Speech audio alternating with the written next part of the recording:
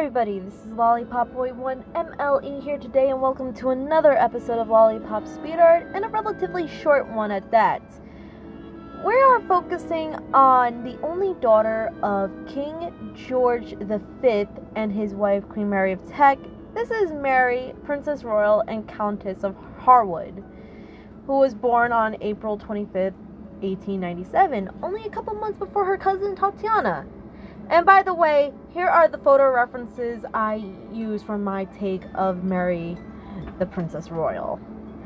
So, Mary was named in honor of her great-grandmother, Queen Victoria, her paternal grandmother, Queen Alexandra, and her maternal grandmother, Princess Mary Adelaide, the Duchess of Teck, and her great-aunt Alice, whom they shared a birthday. Mary was fluent in French and German and developed a lifelong interest in horses and horse racing, which is interesting too. Now, before I continue on, the final piece is up on my DeviantArt at Lollipop081MLE.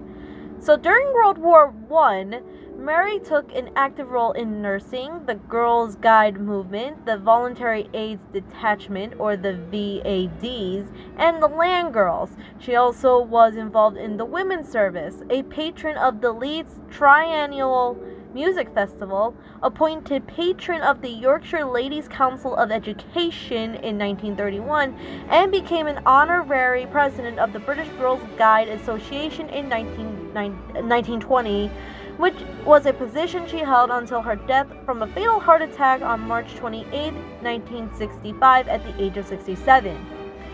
On February 28th of 1922, Mary married Viscount Lascelles, who was 15 years her senior at the time, and it was at their wedding where we met Elizabeth Bowles-Lyon, who was a bridesmaid.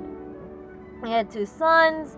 Mary was close to her brother Edward, who we all know abdicated in favor of marrying Wallace Simpson, and Mary had a lot of honors to her.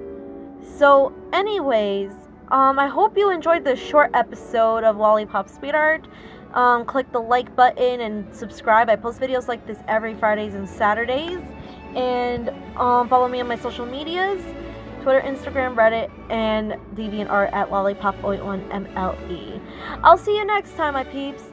Peace!